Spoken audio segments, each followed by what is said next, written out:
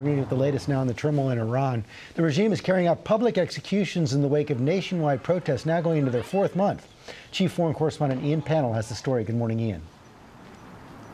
Yeah, good morning, George. This is the second person to be executed in connection with these protests against the regime, in particular its treatment of women. This image from Iran Human Rights is Majid Reza Rahnavard, who was just 22, reportedly hanged from a construction crane in what the regime claims was a public execution. His family only receiving a phone call after the fact to tell them that their son had been killed and buried.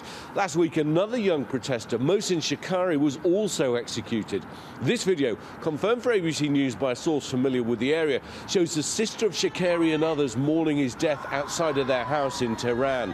At least 20 more are currently facing execution. The UN estimating 15,000 have been arrested in connection with the protests, which of course erupted after the death of this young woman in police custody.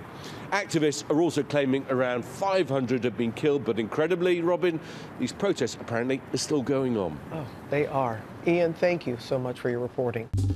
Well, hey there, GMA fans. Robin Roberts here. Thanks for checking out our YouTube channel. Lots of great stuff here. So go on, click the subscribe button right over here to get more of awesome videos and content from GMA every day, anytime. We thank you for watching, and we'll see you in the morning on GMA.